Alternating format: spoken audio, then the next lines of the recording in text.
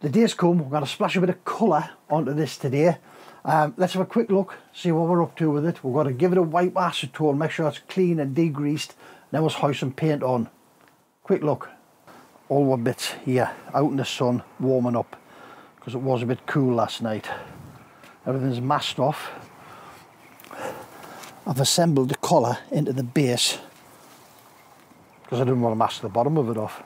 So it goes in there, everything will get painted in the right positions. I've got my bits here, sitting on the barbie.